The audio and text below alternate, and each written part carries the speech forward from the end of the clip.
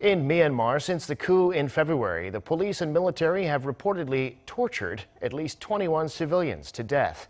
According to the Assistance Association for Political Prisoners, a Burmese human rights group, the bodies of at least 21 people killed while in the custody of the junta bore evidence of torture when returned to their families.